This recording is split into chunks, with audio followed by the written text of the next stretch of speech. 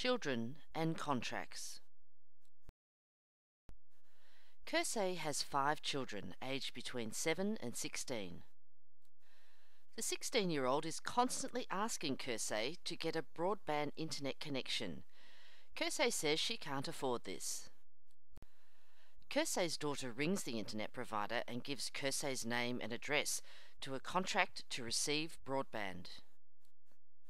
A month later, the first bill arrives.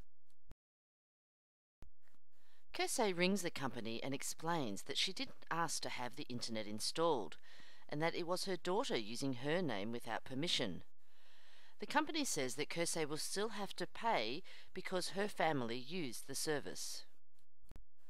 Kersey cannot afford this, and so she goes to see a financial counsellor. People under 18 cannot validly enter a contract.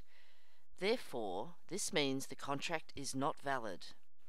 A financial counsellor or community legal service can help negotiate to have an invalid contract set aside.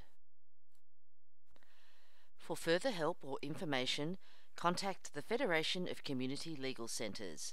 Telephone 9652 1500. Information about your nearest financial counselling service can be obtained from the Financial and Consumer Rights Council.